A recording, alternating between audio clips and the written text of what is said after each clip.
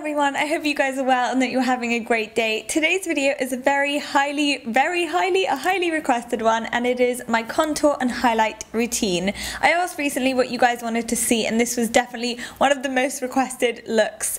So I'm going to take you through how I contour and highlight my face, including my cheekbones, my nose, my lips, my forehead, and I did learn the majority of my tricks from Kim Kardashian's makeup artist Mario himself. So I have a whole post on everything I learned from him and the day we spent together, and I'll link that post below. But without further ado, welcome my very up close and personal face. It's gonna come at you in 3, 2, 1. So starting everything off, I've already applied my base, and seeing as I don't really do this contour and highlight routine every day, it's mainly for pictures, I'm using my Giorgio Armani Luminous Silk Foundation. Next, gotta conceal these under eye bags, and they are looking very present today, so I'm using my Tarte CC Under Eye Corrector first. Normally what I do to see my bags is I stick my chin down into my neck, and then my bags look much more present, and I dare you to try and do this without laughing. And then I just go and pat the product in with my ring finger from the corner of my eye all the way down a little bit. And I find that using my finger with this product works so much better than using a brush because it really meshes nicely with the concealer. Next is where the big concealing times happen, and I normally take my concealer in a triangle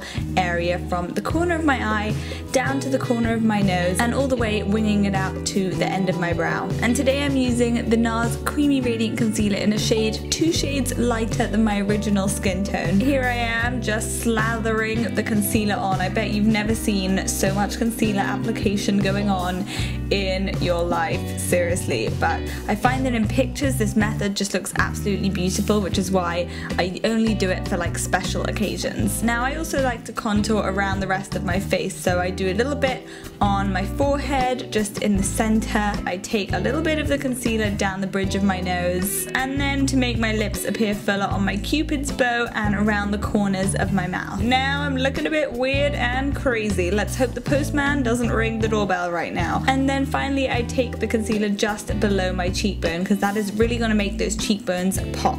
To blend this all in, I use my trusty Beauty Blender sponge. Now I actually use this a tiny bit damp, and I use tapping and dabbing motions, as you're gonna see right now. As you can see for the start, I'm using the tip to blend most of the product in, and the Beauty Blender sponge makes sure that the product looks totally seamless. So with the sponge, I basically bounce and dab. I don't drag or rub or anything like that. So now I'm just going in, concealing my under eye area, and this does take a good couple of minutes, so I like to dab and blend and bounce for a good couple minutes until everything looks nice and seamless. And you can see now that that half of my face looks really awake and uplifted and flawless. And then I'm just doing the same on the other side. Now I was playing some music right now because it does get a little bit boring doing all this bouncing and blending. It does take a good amount of time to kind of blend everything in, which is again why I don't do this on a daily basis. Now I love this next step, and this is the MAC Prep and Prime pen, and this is a yellow color, and it just completely transforms the look. And I do about 3 swipes on each side of my face, as you can see now,